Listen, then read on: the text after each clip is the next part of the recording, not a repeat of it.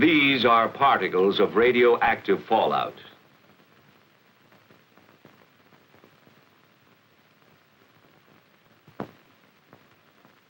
And this is how a single particle looks magnified several hundred times. A radioactive piece of matter from a nuclear explosion.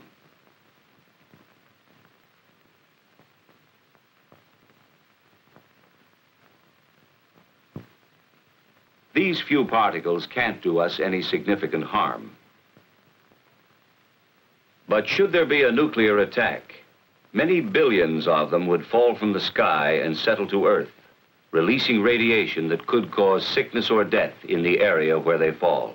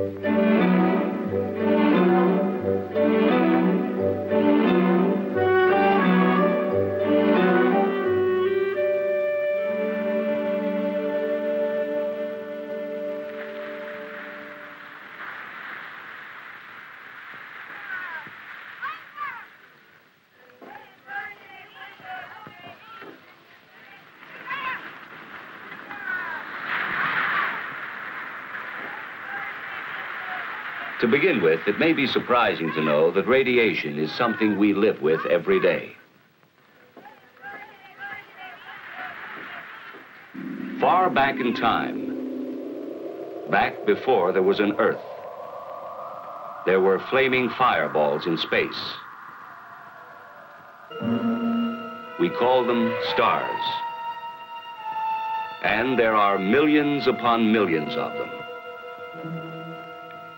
Each star, like our own sun, is a raging nuclear furnace that shoots out showers of particles too tiny to be matter as we conceive it, along with invisible forces that we call radiation. This radiation and these particles travel through space at fantastic speeds until they strike some other matter which may make new flares of radioactivity. They strike wandering asteroids, moons, and planets such as our own. Everything in space, Earth included, receives this radiation. Sky is partly cloudy this afternoon, clearing by...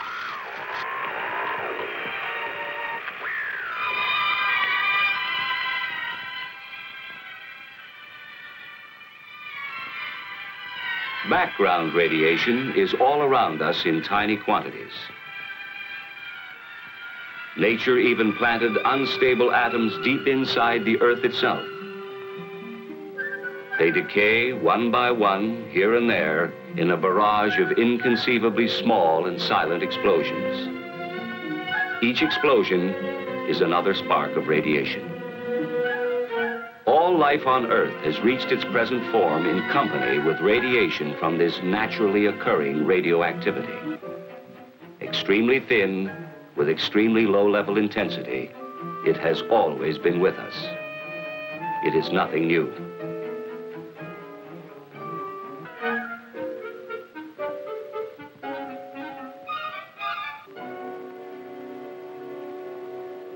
We don't worry about the small amounts of natural background radiation. But to safely handle larger amounts, we must keep our distance and shield ourselves. For as the amounts increase, so do the dangers. The amount of energy generated by a nuclear explosion is enormous. Near the crater area, there is almost total destruction from blast and heat. And now, large amounts of pulverized debris and molten earth are pulled up into the mushroom cloud. This is where radioactive fallout is formed. The radioactive atoms produced in the explosion join with the particles of earth and debris. The mushroom-shaped cloud forms and climbs higher. It now contains billions of highly radioactive particles of matter that we call fallout. The strong winds of the upper altitudes go to work on the cloud, blowing it off in one or more directions. Gravity tugs on the particles. The larger and heavier ones sink toward the ground, while the lighter particles continue to drift with the wind. Some of the lightest particles remain suspended in the upper atmosphere. As time passes, their radioactivity grows weaker, so that the longer they remain aloft, the less dangerous they are. But the heavier particles, spread by high-altitude winds, fall to the ground within 24 hours. Several miles from the explosion, they are about the size of table salt or fine sand. These are the most dangerous because they carry the greatest number of radioactive atoms and so emit the largest amount of nuclear radiation. Which brings us to an all-important fact. Deadly as radiation can be. And this gives us an invaluable ally, time. Suppose a nuclear explosion takes place at 12 noon. By 1 o'clock, the total force of the residual radiation is at a high level. By 7 o'clock, it's down to 1/10. In 2 days, although still dangerous, it's only 1/100th. But in 2 weeks, it's only 1/1,000th. With this decay rate in mind, consider radioactive fallout conditions which might confront us after a massive attack.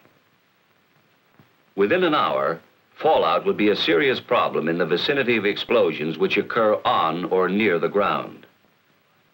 By 7 hours after the attack, the fallout area covers more and more of the country as the prevailing winds expand the fallout in a downwind pattern. 24 hours, 48 hours. Without shelter, millions would face death. A few days later, those who have taken shelter will survive.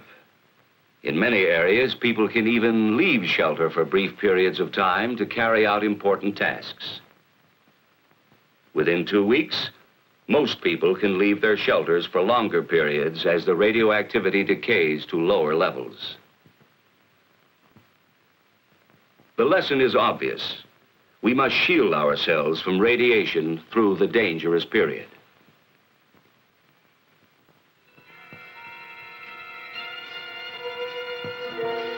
To do this, we need more than time.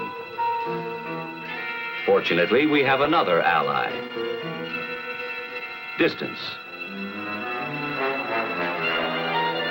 The greater our distance from the fallout particles, the less radiation we receive. You would receive less radiation in the middle of a tall building than you would receive on the top or bottom floors, because there would be more distance and partitions between you and the source of the radiation, the fallout particles which would cover the roof and the ground around the building. Only an insignificant amount would get inside. And finally, along with decay rate and distance, we have still another and very important ally: mass. When highly radioactive fallout covers our immediate area, we can shield ourselves through the most dangerous period by using the sheer weight of any material.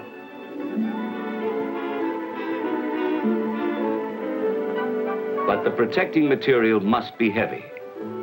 To shield out some 99% of the radiation, you would need about 5.5 feet of wood, or 2 feet of earth, or 1 1/3 feet of concrete, or 1/2 foot of steel. Even though the thickness of these materials varies, they all weigh the same. Taking a house as an example, it offers a small amount of mass and distance from radiation, but not enough protection in an area of heavy fallout. The solution is plain. Fallout shelters are the best defense against nuclear radiation. Whether in a home for a single family or a large community type in an apartment building, they offer the kind of protection from radiation you would probably need in case of a nuclear attack.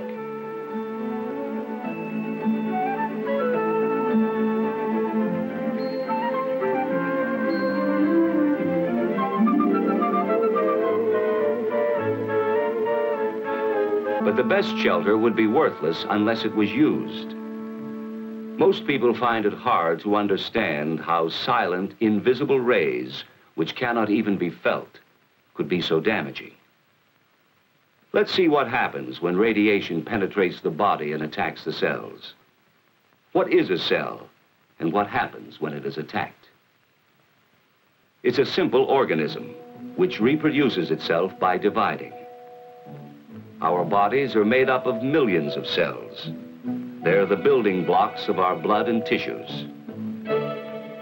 Now, powerful radiation strikes, and cells are injured or destroyed.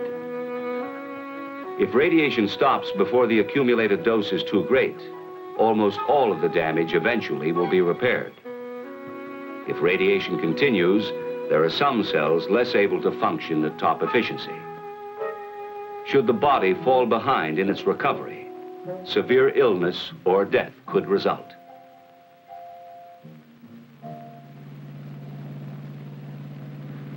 The key, then, is the amount, the total dose of radiation received. We measure radiation the same way speed is measured by a speedometer. Only instead of a speedometer, we have a rate meter. And instead of miles per hour, we measure the rate in roentgens per hour. We need another device called a dosimeter to record how much radiation a person has accumulated over a period of time. In the same way we record accumulated distance in miles, the dosimeter records accumulated dose in roentgens.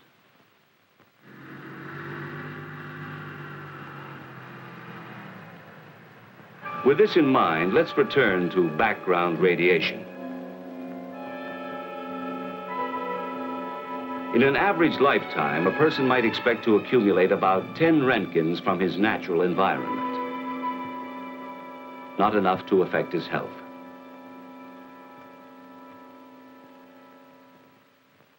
This same healthy person would need medical care if he received more than 200 roentgens within a few days. 300 roentgens in the same period would cause severe radiation sickness or possibly death. And as we go beyond 300 roentgens, the danger of death increases rapidly. So now we see why shelter is vital. The difference between accumulating a large dose because of little or no shielding and a small dose because of adequate shielding is the difference between death and life. No clothing, of course, could possibly provide enough shielding. However, if you were to be in the open during fallout conditions, clothing would keep the particles from touching your skin. There is no such thing as a fallout suit, but ordinary clothing would help until you could reach the safety of a shelter. Then the fallout particles can be brushed off and outer clothing removed. If fallout settles on your food, the food itself is not harmed, since radiation damages only living tissue. And you can easily decontaminate it using almost the same methods you use in everyday food preparation. Actually, even if you accidentally swallowed some fallout particles, it wouldn't kill you. The effects, if any, probably wouldn't show up for years.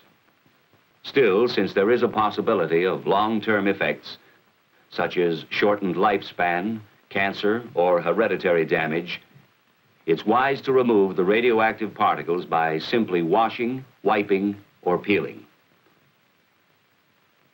But it's vital to remember this: neither water nor chemicals can destroy radioactivity.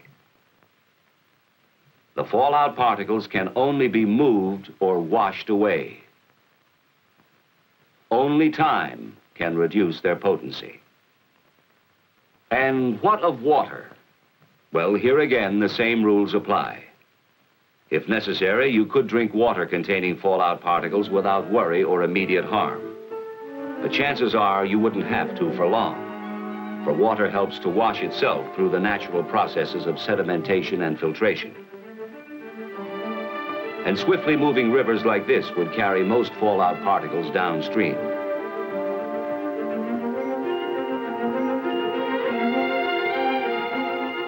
In still waters, most particles would settle quickly to the bottom. Others might remain suspended in the water for a long time, while a small percent of the radioactivity would dissolve.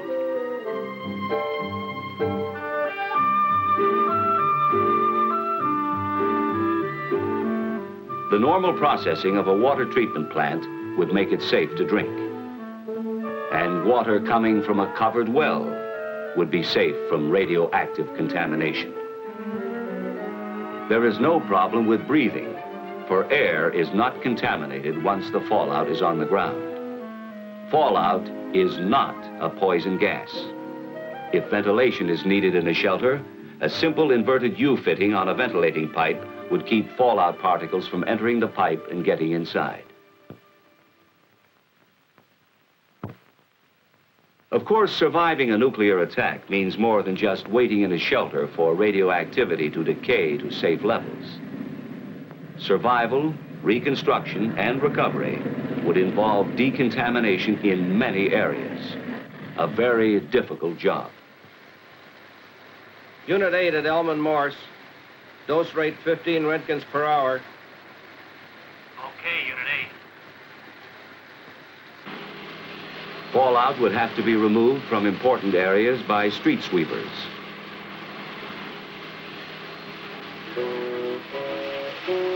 And the remaining particles could be flushed out of the way.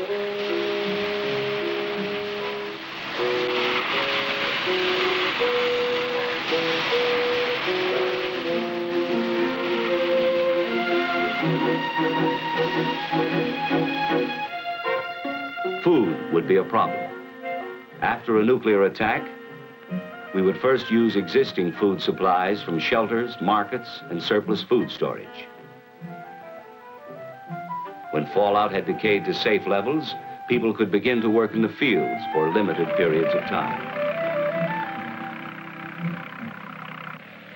In a few areas, the land would not be suitable for food, but such crops as cotton could be grown.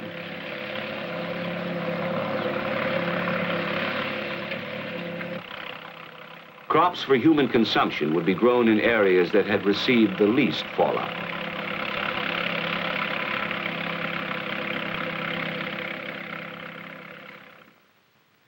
The reason we would be able to grow and eat food planted in this land is that the transfer of radioactivity from soil to plants is extremely low.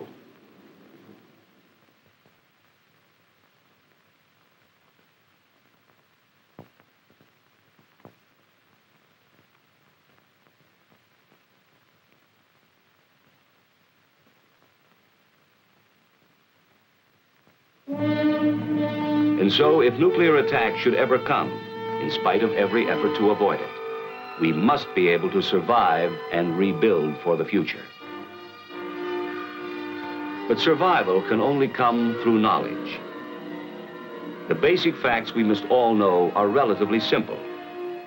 First, there is nothing new about radiation. It has always been with us. What is new is the vast amount we would be exposed to as a result of nuclear explosions. Much of this danger would come to us in the form of fallout. But we are not without personal weapons or defense. One of these is time.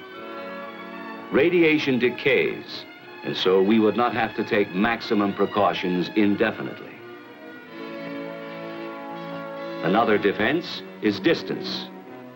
Radiating particles 50 feet away, for instance, would not affect us as much as particles a few feet away. And our third defense is mass. Any material with enough weight will keep the penetrating rays from hurting us. The greater the weight of the material between us and the particles, the safer we would be. The best way we can use all three weapons of defense is with an adequate shelter, thick enough to shield off a good part of the radiation until it has decayed to safer levels. When radiation attacks, the cells of our body are damaged. Most of them can repair themselves if the total dose over a period of time is not too high. Even though the rays penetrate our bodies, causing damage, they do not infect us and make us or anything else radioactive. That's why food remains good no matter how much radiation has passed through it. Fallout accidentally swallowed with water or food will do you no immediate harm.